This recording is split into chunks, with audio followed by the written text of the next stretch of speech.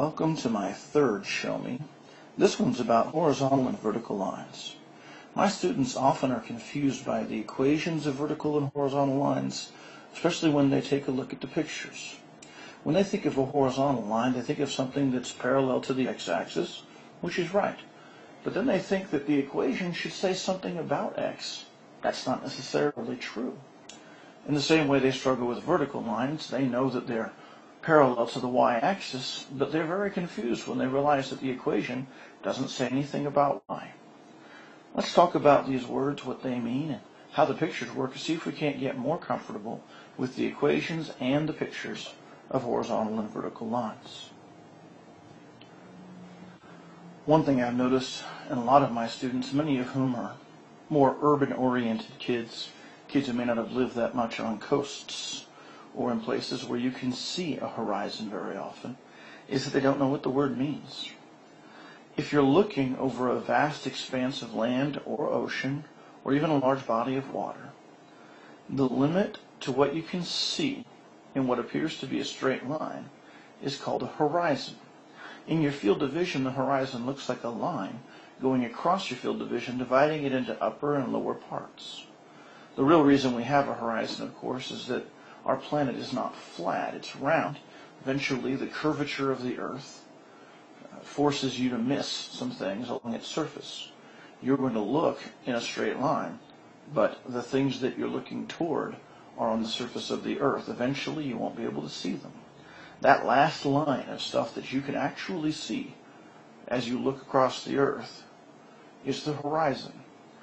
Here I've got a really good artist's conception of a sunset or sunrise, depending on which way you're facing.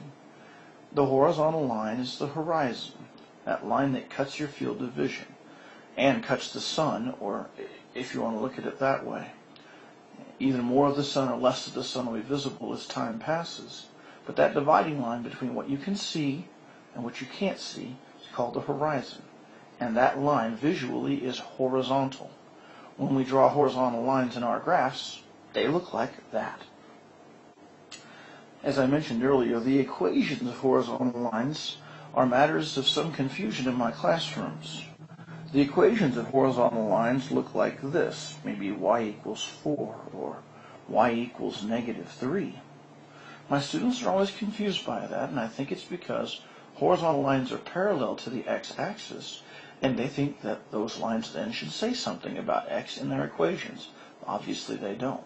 But think about it. A horizontal line is restricted in its elevation. Only its vertical number is limited. It has to stay the same throughout the line. I didn't see any restrictions on how far the line could go to the right or to the left in our conception of a horizon. So there's no reason why x has to appear. If it's unlimited, it doesn't even have to be in the equation.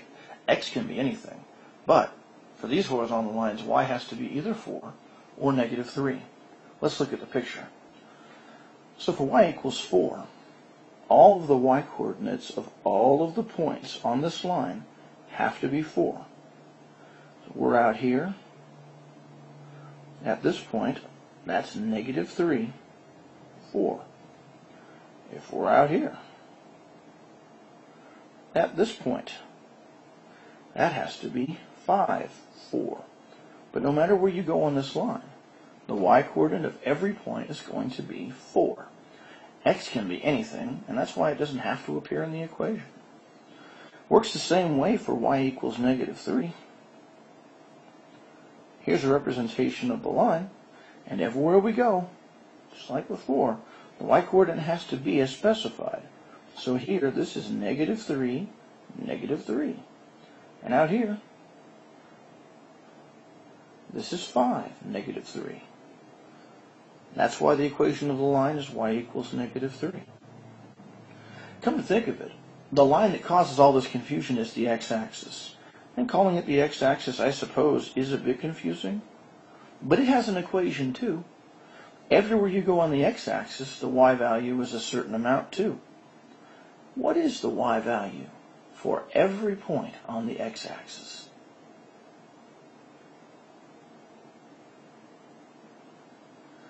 I hope you thought about it a little bit there. I tried to give you some time. Take a look at it.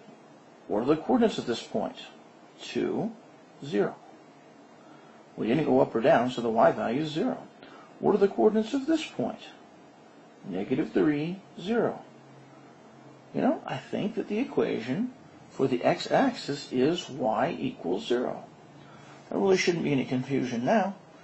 When we say x-axis, yes, we say the letter x, but it has an equation, and it turns out the equation of the x-axis doesn't have any more x's in it than the equation of any other horizontal line. It's y equals 0. That's the x-axis. So hopefully we've eliminated some of that confusion. I'll spare you any more of my artwork. Take a look at this line. It's a vertical line. Vertical lines don't change. The points on them don't deviate to the right or to the left. Obviously, they can be at any elevation. Those little arrows at the end mean that this line, at least the line as it's represented, goes on forever. So y can be anything, but x has to be a specific value. So the equation of any vertical line is going to be x equals something specific. Say x equals 3, or x equals -2. Again, my students seem to have some confusion. They know that vertical lines are parallel to the y-axis, but when they hear that the equation of a vertical line doesn't even have a y in it, that throws them off a little bit. Let's see if we can't beat that with another set of pictures. So here's x equals 3. Every point on this line has an x-coordinate of 3. Every one. So this point right here is going to be 3, 4. And this point down here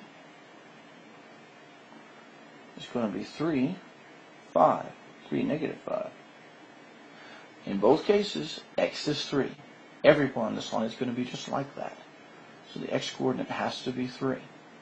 The same way with x equals -2,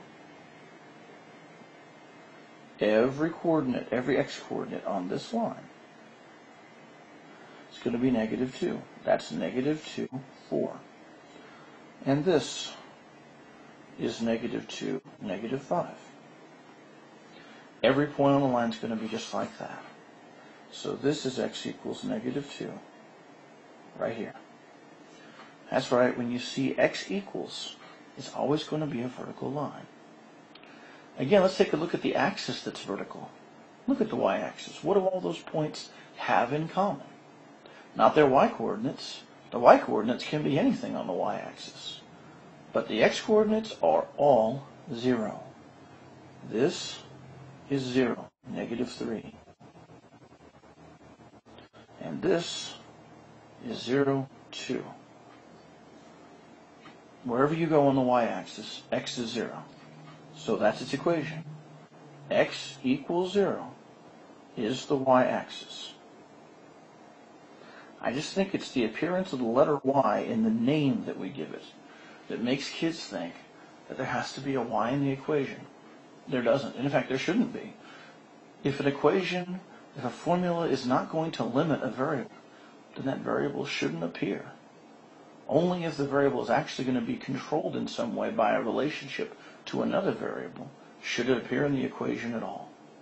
So to sum up, the word horizontal comes from the word horizon, which has to do with how far we can see along what seems to be a flat surface, but actually on the curvature of the Earth, it's the limit of what we can see. When we see a horizon, we're so small, and the Earth's so big, that it just looks like a horizontal line. And that's why we started calling things that were oriented this way horizontal. The equation of a horizontal line reflects the fact that the line itself never gets any higher or lower, which means that y has to be limited to a specific amount. So any horizontal line, the equation is going to be y equals some fixed number. There won't be anything changeable about this. It's going to stay the same if it's a horizontal line. Vertical lines, then, are always oriented at right angles to horizontal lines. They always make 90-degree angles. The equation of a vertical line is going to reflect the fact that x never changes when you're moving along a vertical line. The vertical line can go as high and as low as anybody wants, but it never can deviate from the left or the right. That means that x is limited to a specific fixed value. It's never going to change. as long as you're on a vertical line. I hope that helped you beat some of the confusion that my students suffer in class, and if you're one of my students, I hope that helps you beat it too. Thanks for joining me for this Show Me.